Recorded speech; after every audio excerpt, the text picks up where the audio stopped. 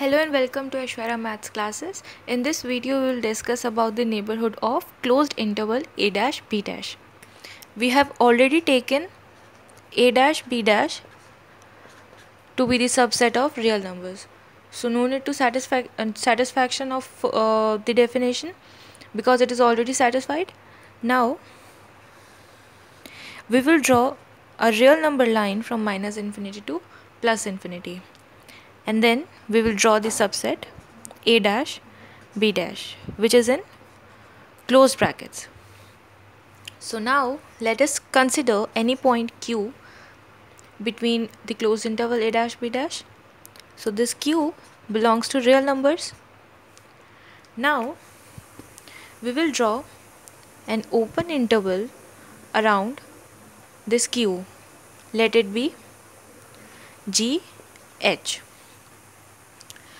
So we will check that all the points that lies on the left and the right hand side of q will belongs to closed interval a dash b dash. That means this whole open interval will belongs to the set. Now we will check that whether a dash and b dash are belonging to this set or not. That means the neighborhood or not.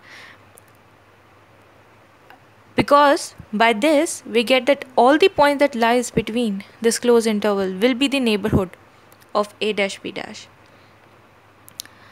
So if we draw an open interval around a dash, we see that these points are belonging to this set, but none of these points, that means none of the points that lies on the left hand side of a dash will not belongs to a dash b dash, which is in the closed intervals. That means a dash will not be the neighborhood of this set. Similarly, for b dash also, none of the points that lies on the right side of b dash will belongs to a dash b dash. That means b dash is also not the neighborhood, but all the points that lies between these two points will be the neighborhood, as all the points are belonging to only one set, that is this set, of which we are supposed to find out the neighborhood. So this implies that the neighborhood of closed interval a dash b dash will be open interval a dash b dash.